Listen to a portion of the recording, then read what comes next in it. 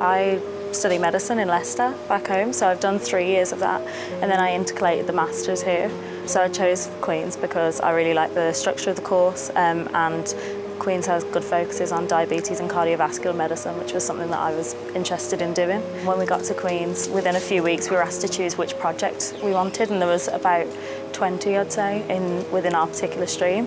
And so the one that I picked is working with Dr. Margheriti, and it's on diabetes and looking at endothelial dysfunction as relates to that, and that's why you get all these high risks of vascular complications like heart attacks and strokes.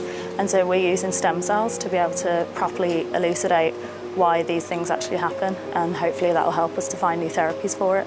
I'd never done any sort of lab work before this, so it's been a massive learning curve, but everyone here has been really good. The facilities here are obviously very modern and had a lot of investment put in them recently, so that's really helped me to settle in and help me learn lots. I've been able to learn to sort of critically appraise papers, get a better idea of what makes a good paper, and get a good idea of sort of the cutting edge areas like regenerative medicine.